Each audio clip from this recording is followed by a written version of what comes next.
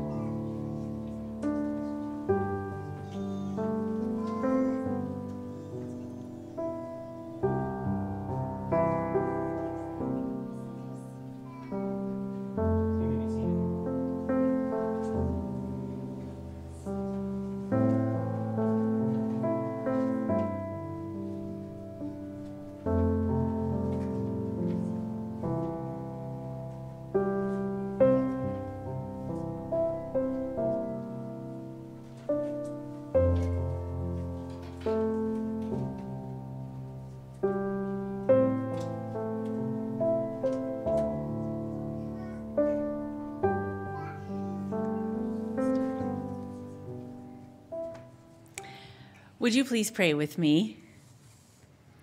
Heavenly Father, we thank you for today. And Lord, we know that all life is precious to you, and so we thank you for Doris.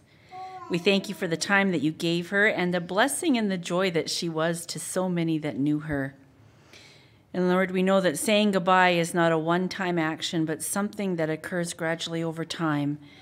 And so I ask that you would continue to be with this family after today's service as they walk this path of loss and grief. Please give them the courage and the humility to seek and find you. And Lord, I ask that you would comfort Doris's family, and may they be encouraged as we spend this time together today. And now we will pray as Jesus taught us. Our Father, which art in heaven, hallowed be thy name. Thy kingdom come, thy will be done on earth as it is in heaven. And give us this day our daily bread, and forgive us our trespasses, as we forgive those who trespass against us. And lead us not into temptation, but deliver us from evil. For thine is the kingdom, the power, and the glory, forever and ever. Amen. Well, on behalf of the family, I would like to welcome each and every one of you to today's service, and I thank you for being here to support them. And family, I'd like to thank you for having me today here. What a privilege it has been to learn about Doris and to prepare this service. I have had a great week. So today, as we have gathered together to celebrate the life of Doris Johanna McCarlie, it is with mixed emotions. Sadness for the loss of a mother, an Oma, a friend, and a neighbor, but a measure of relief that her suffering is over. It is safe to say that each one of you here has been influenced by Doris in some way. You've had the opportunity to hear her laugh, or maybe you shared in some of her homemade sweets and a cup of coffee, and I'm wondering if her waterman is here today, because I hear that she always made sure he had some of that. Or if you've gained some wisdom from spending time with her. Just listen to this tribute from niece Melissa. When I read this on the website, I knew I was going to share it today. My favorite memories of Aunt Doris involve a deck of cards. Most people would tire of playing cards before I did, but not Doris. Once she convinced me that we should play crib for money, 10 cents a point. She beat me pretty badly, and I was devastated. Of course, she told me I didn't actually have to pay, but a lesson was learned, and I have never played cards for money since, even 30 years later. What a great tribute. I loved that. I thought that was great. That's how aunties should be teaching and doing things with their nieces and nephews. So often we think of our parents as just dad, mom, grandma, grandpa. We measure them from our own experience with them, and we forget that they have lived lives outside of us. My husband often used to say to our children when they thought they were being clever, "Before there was you, there was me." And that's true. We forget about our parents having had lives without us. We forget that before us, they were once young, with hopes and dreams and aspirations. And I like how this poem by a man named Dick Underwood says it. "Mother, you were just a girl so many years ago. You had your loves and had your dreams. You watched us come and go. You watched us make the same mistakes that you had made before, but that just made you hold us tight and love us all the more. We haven't always thought about the things that you have seen. To us, you've just been mother, no thoughts of who you've been. But we remember now in love your life from start to end, and we're just glad we knew you as mother and as friend." And I thought that was very appropriate today, and I am delighted to serve this family today because they are big contributors to this service. And so I want to ask those fiddle players to come, please. I'm sorry I didn't ask your name ahead of time.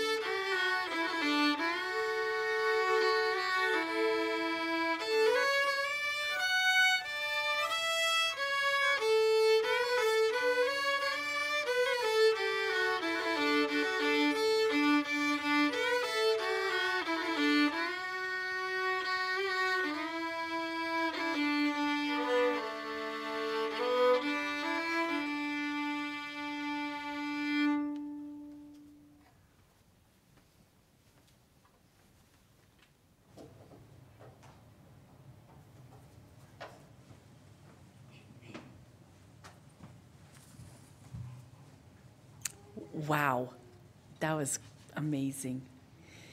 I've been officiating almost 15 years, and I can only think of 2 times, including today, where family have come up and done something that special. So thank you. We're going to hear from them again. Canadian author Zetta Elliott said, "I'm not sure which matters more, where the seed comes from or where it takes root and grows." So even though Doris was from the municipality of Enningen, did I say that right? You think? At the foot of the Swabian Alps near Stuttgart, I could do that one. Her roots were planted deep in the soil of the Peace River country. And just like many of us here, Doris's roots, wherever she lived, were wrapped around family and friends. Doris's life story is filled with adventure and hard work. And so I thought it would be appropriate to share 2 quotes about hard work today. The first one is from Ann Landers, that lady of advice from years gone by. "Opportunities are usually disguised as hard work, so most people don't recognize them." I think that's true. And this is my favorite one. "Chop your wood and it will warm you twice." She was a wood chopper, I heard. She chopped a lot of wood. And so I knew I should be sharing that quote today. So I'm going to ask Alyssa to come, granddaughter Alyssa, to come and share the eulogy with us now.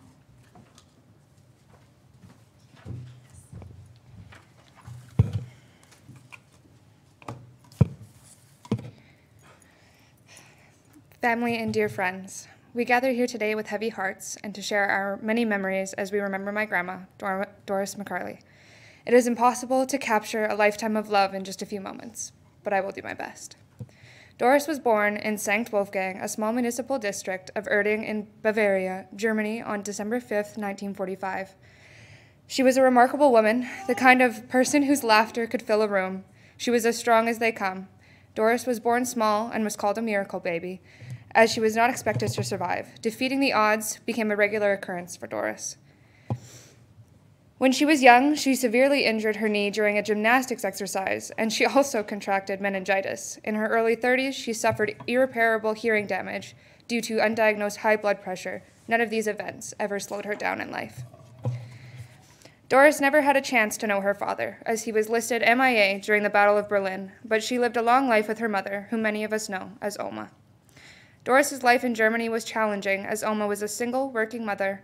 Oma moved to Canada to live with a Canadian farmer whom she had been sending letters to. In October of 1960, Oma married Walter Tesche and moved to the farm in the Judah district near Peace River. Doris instantly gained not 1, not 2, but 5 new siblings: Eugene, Marion, Richard, John, and Joe. When Doris was 21 years old, she began writing letters to a Scottish stranger working as a sheep farmer in the Falkland Islands. Despite our memories of our grandpa often being gruff, the letters were allegedly very romantic, and he fascinated her for a few months with his written words before he unexpectedly came to see her. They met in person one time, and then he sent her a ring by train. The meeting must have gone well, as they were married on March 16, 1967, in Peace River, and together moved to Dawson Creek. Together, Doris and Bill raised 4 children: Mike, Billy, Rob, and my mother, Jennifer. Doris loved to tell stories and often shared how the boys would fight like cats and dogs. She recalled one incident where Bill returned home from work to find my grandmother spraying the boys with a hose in the front yard, trying to get them to stop fighting. In 1984, Doris's stepfather passed away, and Oma later moved to Dawson Creek, to a quarter section near Progress, to be closer to Doris. Doris and Bill moved out to the farm, as Oma never learned how to drive. Although different than her life in Germany, Doris always enjoyed farm life, and she will always be remembered for her work ethic and strength, in spite of her height. She picked berries for hours, chopped firewood, and helped tend to the house and the animals, although the outside tasks were always her favorite, much to Oma's dismay. Doris also had a job as a crosswalk guard for many years, but her place has always been in the country. Doris enjoyed going for walks with Oma and the dogs. She loved watching wildlife and the birds. She would sit for hours drinking coffee and holding a cigarette while watching the fields and the hummingbird feeder. Oma and Doris would always talk in German and would often share their love for German magazines and tabloids. When Bill passed away, Doris and Uncle Billy took over the responsibilities of farm life and ensured the animals were fed, even at 30 below. She had strong connections with the animals, particularly Mama Sheep, for most of us formerly known as Lucky, At feeding time, Mama Sheep would go under the wire fence, walk to the house, and stare at Grandma through the window to remind her it was time to feed them. Mama Sheep would often help Grandma feed the other animals and would even join her on her walks up and down the driveway. In addition to the farm and parent life, Doris was a lover of stories. She shared her stories, but also encouraged us to create stories of our own, so long as we remember, don't do anything she wouldn't do, and if you do, make sure you tell her all about it. She loved hearing all the juicy gossip and was always excited to share any information she discovered. Doris was a woman of many words, as most of us know. She loved hearing all of the juicy gossip. She was a woman of many words. I recall her often asking, "Do you remember so-and-so?" and getting frustrated when you did not remember John Smith and all of his children from 15 years ago that lived at the top of the hill.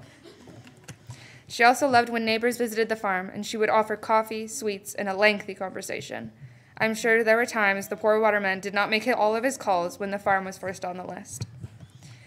Every week, without fail, Doris could be found inside Bill's News, picking her lottery numbers and picking up the German magazines that were set aside for her and Oma. And on special occasions, she would find herself in the casino. These hobbies also allowed her to talk to many friends and acquaintances in this Dawson Creek area. Doris loved spending time with her children and her grandchildren. One of our favorite memories is the fall fair, where she would eagerly join the grandkids in walking through Midway. Her favorite rides were the tilt-a-whirl and the bumper cars. Doris was often seen driving around the edges of the bumper cars because that way she got more driving time. She always had a childlike grin on her face when she drove, really any vehicle, to be honest. Despite barely being able to see over the steering wheel, she was known to be a little heavy on the pedal. She loved playing cards, crazy eights, kings in the corner, and of course, cribbage, which every kid and grandkid knew how to play from a young age, and for money too. We are all pretty mathematically inclined, at least up to 31. Even now, most of us, if we hear the word 15, we have to fight the urge to say for 2. Her resilience and kindness were unmatched, and she was as stubborn as they come. Every year, each child and grandkid could expect $20 for the fall fair, Christmas, and birthdays, which never went forgotten. Grandma's selflessness continued throughout her life as she cared for Grandpa throughout his battle with cancer, as well as Oma as she began to age. Like both Oma and Grandpa, Grandma was able to remain on the farm for as long as possible, with the support of Uncle Billy. As the Psalm 34:18 says, "The Lord is close to the brokenhearted and saves those who are crushed in spirit." While death is indeed a part of our fallen world, today is a celebration of the life Grandma lived, a life filled with love, memories, and the family she cherished so deeply. Our hearts may be broken, but I find solace in believing that her spirit has been embraced by something far greater. At 78, she leaves behind not just memories and stories, but her family, which she loved more than anything. Doris had 4 children, 6 grandchildren, and 2 great-grandchildren, Everly and William. Let us not only mourn her passing, but celebrate her life, a life filled with stories, love, resilience, generosity, and family. May we hold dear the lessons she taught us and carry her memory forward in love and the laughter we share with each other. Thank you, Grandma, for every moment, every story, and every lesson. We will cherish you always. Unfortunately, one of the great-grandchildren could not be here today, and Tamea has sent in a video that I'm going to play over the microphone for you all, as she is deeply saddened by the fact that she was not able to come to the funeral and to be with us here today.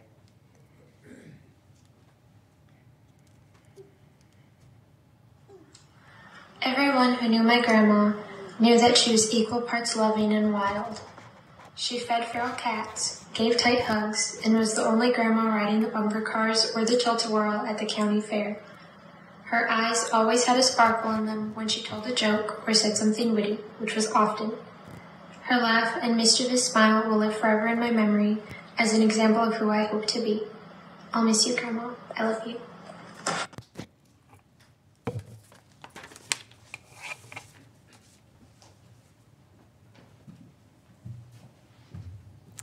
Well done and well delivered. That was great. I always say family do the best job when it comes to eulogies. Now, Sarah, come on. He's coming.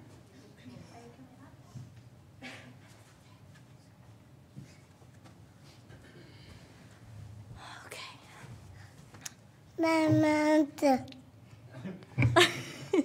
Good job, William. I just wanted to share some memories too. What would you like to say, William? You say Oma? Oma. You say I love you tons, tons. Here, William. You go down. I wanted to share some memories as well. I like to stick with the funny ones because Grandma always liked to tell funny stories, and was often a part of many funny stories. As many of you know, she loved the casino, and so I remember we would take her to the casino, and then as the slot machines got more and more sophisticated and they started to have more bonuses and different things, she didn't know how to work them as well, but of course was hard as hearing. So I'd be yelling at her in the casino trying to explain how the game worked. And so I remember people looking at us and thinking like, man, they must think we're abusing Grandma and like forcing her to gamble, but she was very happy to be there. It was one of her favorite places to be and her favorite things to do. I know like she loved everybody and all the grandkids, and I think I'm probably one of the shortest grandkids. I think so. I'm one of the smallest ones. And so it was cool being able to see, well, eye to eye with her, but also to see another small woman out on the farm chopping wood and doing all of these tasks. So, you know, a lot of people our size, they say that we can't do that kind of stuff. And I recall one day somebody's cows got out and they all came in, they were in the front field, and my grandma was out there with her limp and a stick chasing the bulls out of the field. And I'm like, Grandma, like, get out. Like, you can't just chase them with a stick.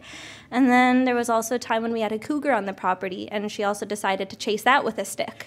So I probably wouldn't have messed with her. She was a tough lady. And then as Ali said, we all learned how to play cards. And like playing crib, she would, when you would put down a card, like if you put down, 21, she'd, why are you putting down 21? Because she would just steal all your points, exactly. But yeah, I played cards with her a lot when I was younger, and her and Grandpa would always have banter while we were playing in the kitchen. But then when it came bedtime, my grandma would sit there for probably like an hour just telling me various stories. I would always ask her, then one more story, and she never ran out of stories. And so I hope that none of us ever will run out of stories, and we'll continue to make our own stories and share them, because that's how we're going to keep her memory going.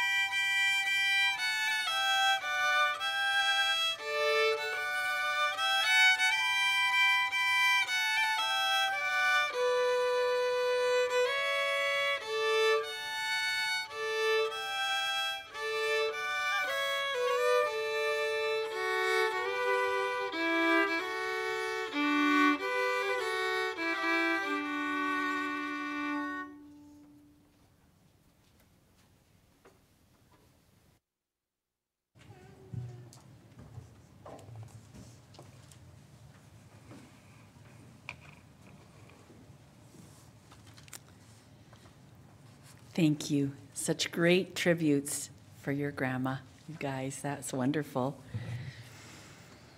Well, I smiled at the answer given me by the family when I asked the question, what were some of Doris's favorites? First was German cooking, pardon me, and I'm not going to say these right, but Spätzle, Stollen, and marzipan were all things that came up right away. Second, Doris liked game shows. The Price is Right and The Wheel of Fortune were big hits with Doris.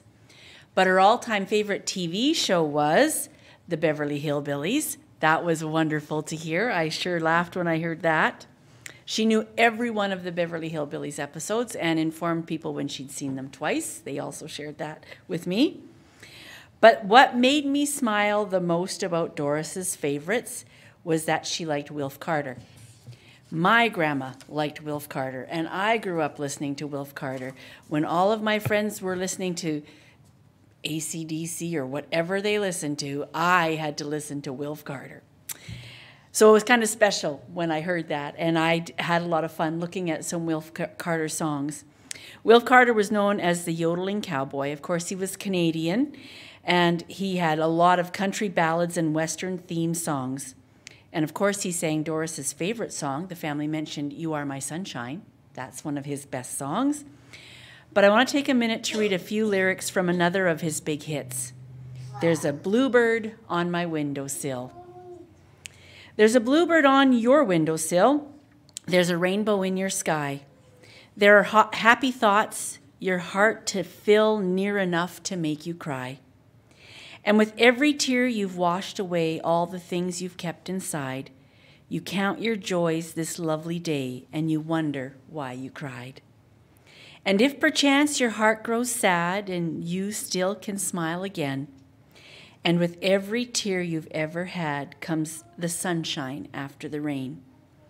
So I hope as we move into the slideshow and watch those photos that you can count your joy, as Wilf Carter sang, and that you can let out some of those tears and look back and see how blessed you really were to be a part of this precious lady's family. So can we have the PowerPoint, please?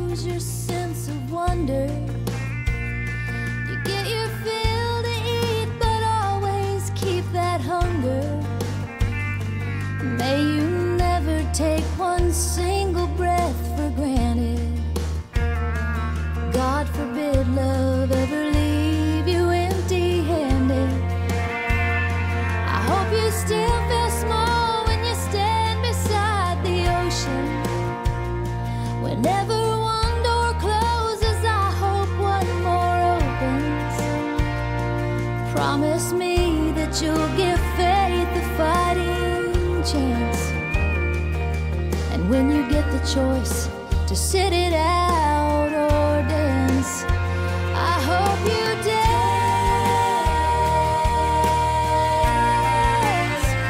I hope you dance.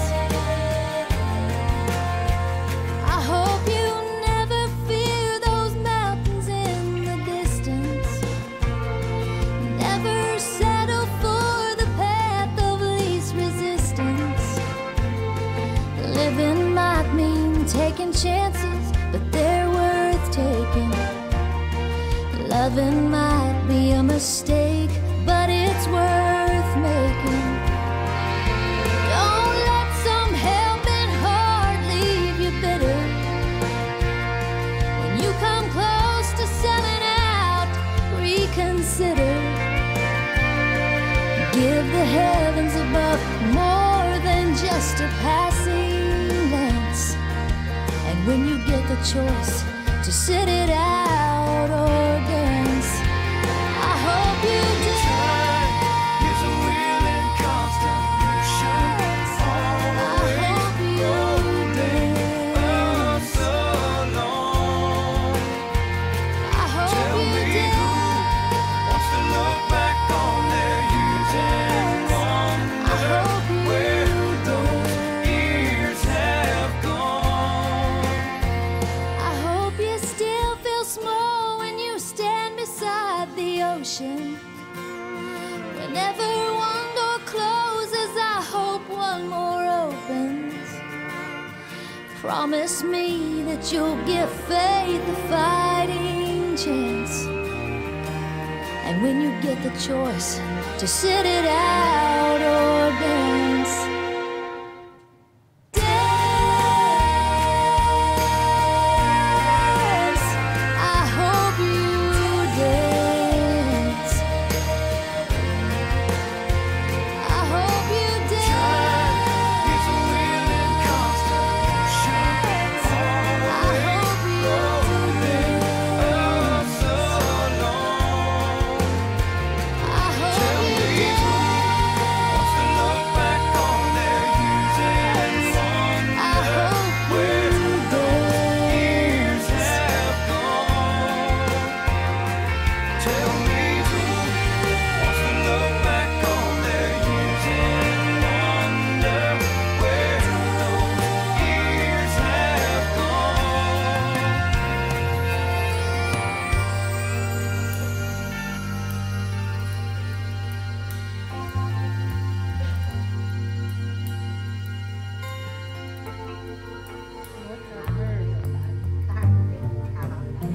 There you go, you got that right.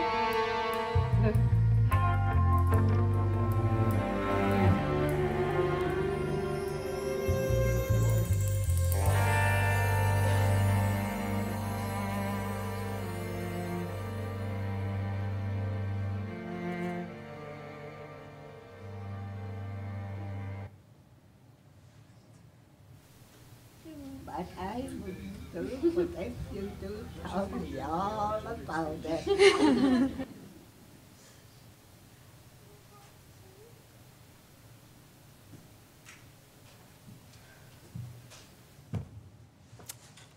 That was great, you guys. That was wonderful. Well, as I spent time working on Doris's service over the last couple of days, I kept looking at her picture on Reynars' website, and I couldn't help but smile every time I looked at it. I even pulled it up and said to my husband, "Look at this lady. Just look at her." As you can see, she's smiling. In the website, she appears to be holding what is a Christmas mug, I think. And she just looks so inviting. And forgive me if I say it, so German. If you hadn't told me she was from Germany, I would have guessed it. It seemed so very obvious to me, anyway. My favorite thing, of course, to learn about her was her love of any German cooking and holiday time spent with family. So I wasn't surprised when preparing the service today that I learned that the municipality where Doris was from hosts a Dorffest. Really, my German's bad. I'm sorry. And that's a large village festival for family and friends. And it's a Christmas market, and I have the actual German way to say that, but I'm not going to massacre that. And it's a street market held during the 4 weeks leading up to Christmas, the 4 weeks of Lent, very important church holiday. Christmas is a big deal in Germany. From decorating Christmas trees, building gingerbread houses, and opening the door to finding a treat in your Advent calendar, you would be surprised to learn how many common traditions that we celebrate here originated in Germany. And don't forget the carols such as Away in a Manger, Hark the Herald Angels Sing, O Christmas Tree, aka O Tannenbaum, and Silent Night. All are German. But Germany has also given the world classical music. People like Bach, Mozart, Beethoven, and Brahms. And I'm sure that a lot of North Americans thank Germany for the tradition of Oktoberfest. And I think about the stars of German cuisine: bratwurst, sauerkraut, Bratkartoffeln, and Wiener Schnitzel. Hey, I got them all. These are all obvious German traditions and exports that Canada has adopted and enjoyed, and dare I say, just like Doris. We have adopted her, and you as a family have enjoyed her. There's a memorial poem that puts it this way: a life well lived is a precious gift of hope and strength and grace from someone who has made our world a brighter, better place. Doris definitely made you as a family and her friends your worlds brighter and better places to be. Family, your mom has touched the lives of many people over the years, and she has left you a truckload of memories. I hope that you can review those memories on the difficult days ahead and find some comfort in knowing that she has lived a rich, full life and was a blessing to so many. And when I thought about her as being a little country lady, a little farm wife out there, I thought of this poem. And it says, when you remember, I hope that when you remember Doris, you don't think of her as passed away. Instead, remember the good times you had or the funny things she'd say. Remember her in springtime, how she loved the fragrant breeze. Remember her in summer as the sunshine kissed her cheeks. Remember her in autumn, how she loved the turning leaves. Remember her in winter, watching snowflakes drift in the breeze. Although Doris surely loved these things, remember she loved you all even more. Just think of her standing and waving goodbye as she goes back in the front porch door. I hope that that's the memory that you keep in your heart of her. So let's close in prayer. Heavenly Father, thank you so much for Doris, and thank you for this wonderful family that she has raised. And Lord, thank you for their contribution today that brought honor and tribute to Doris. And just it is a tribute of what she meant to each of them. Lord, I ask that you would be with them in the days and weeks to come, that you would comfort them, that they would continue to pass on the traditions and just the legacy that Doris left with them to another generation. We thank you for this time. We thank you for this family. We ask that you would bless the rest of our time together. In Jesus' name, amen. And so, ladies and gentlemen, I would like to ask you to please rise for Doris.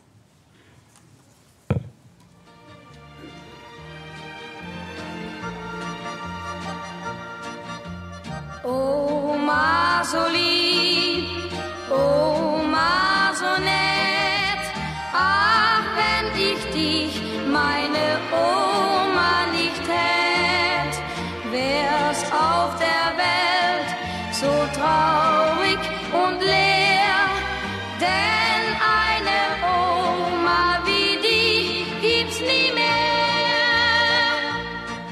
Ich hab die beste Oma, die liebste von der Welt. Bei ihr, da darf ich alles, wie mir es grad gefällt. Und schimpft dann meine Mutti, ach du verwöhnst ihn noch. Dann lächelt Oma zärtlich